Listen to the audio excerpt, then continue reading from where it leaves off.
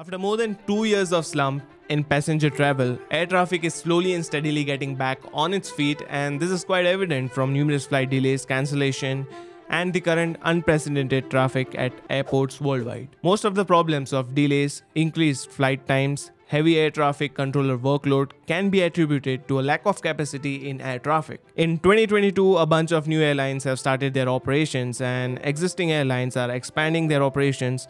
Along with numerous airports under construction, the future looks bright for Indian aviation industry. I have faced delays in my training due to COVID and due to a few mistakes which I made because I wasn't aware about the rules and regulations. So to avoid any of these mistakes which I made, I will guide you all about the steps you need to take in sequence to become a pilot in the shortest time possible. Let's start with the number one thing, which is your Class 2 medicals. A Class 2 medical is the preliminary medical assessment required by all aspiring pilots to get their private pilot license issued.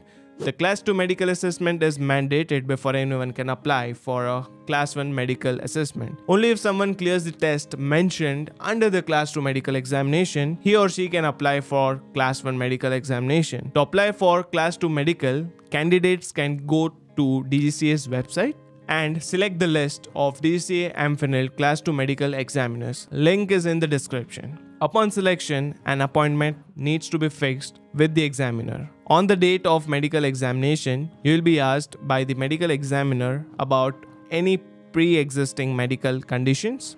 This is followed by a color blindness test, BMI test, and a general health checkup. The next step is Class 1 medical. Class 1 medical is the final stage of pilot medicals in India. Only after successful verification of Class 2 medical records and issuance of a PMR number, candidates are allowed to apply for Class 1 medical examination. A Class 1 medical certificate is mandatory for issuance of a commercial pilot license in India. The initial DGCA Class 1 medical examination can only be carried out at Air Force Medical Examination Centers or one of the two private hospitals mentioned on DGCA's website. Moving on to the next step, which is ground classes. A good foundation is pivotal while raising a tall building. Likewise, before you head start your commercial pilot training, a thorough knowledge of all CPL subjects is mandatory. This is where the ground classes comes in handy. DGCA mandates a candidate should pass all the subject papers along with getting their 200 flying hours before issuing a commercial pilot license.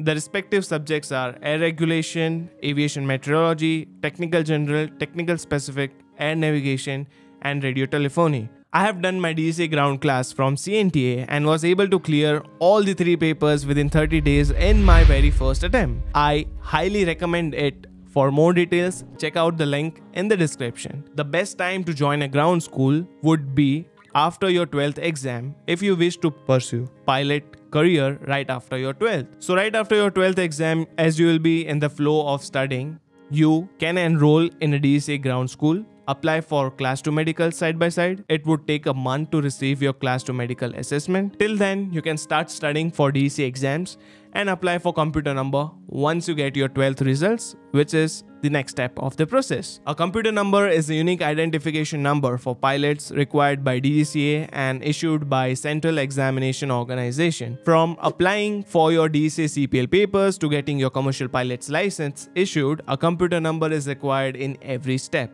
To apply for the allotment of a computer number, along with several other documents, a board verification certificate is needed. It generally takes 1 to 2 months to get your computer number issued, so keep in mind the time factor required. Apply well ahead. You would need 10th and 12th board verification to apply for computer number. The board verification certificate is a certificate issued by Education Board stating that the marks mentioned in your mark sheet are correct and not doctored in any manner. This process is different for different boards. For CBSE, it's a hassle-free and the board verification certificate is readily available online. Please refer to your individual education board's website for further details on how to apply for a board verification certificate. The next step is selecting a flight school for pilot training. This is one of the most important decisions of your pilot career, whether to do pilot training from India or abroad. If you ask me, I would say do it from abroad, specifically from Florida, America. Why do I say that with full confidence? It's because I have done my training from Florida, USA, and it's a hub of pilot training with best infrastructure and pilot training. If money is your constraint, you can do your flying from India, but I personally feel training from US would be the best option because they provide the best quality of training. Now, the cost difference between flying in India and flying in US is almost the same. The only difference between the flight training is that the cost of accommodation and the flight tickets visa will cost you additionally 5 to 10 lakh rupees more as compared to India. So if you think you can manage that much difference, then I would definitely recommend you to train in the US. Though my personal biased opinion is flying from US, but flying from India is not a bad option either. With all these things said, there are many flight schools who operate shady business and can eat up all your money. To avoid that, you can sign up for a consultation call with me. I'll be happy to guide. You can follow my journey on Instagram and reach out to me in case you have any questions. At the end, the decision whether to become a pilot or not is yours, but if you decide to become a pilot, I would be happy to help. So once you get your CPL, then you can apply for the airline vacancies. For that, you need to prepare for the airline interviews. Shortly, I'll be coming up with the video for the same. Thank you for watching this video and we'll see you in the next one. Bye.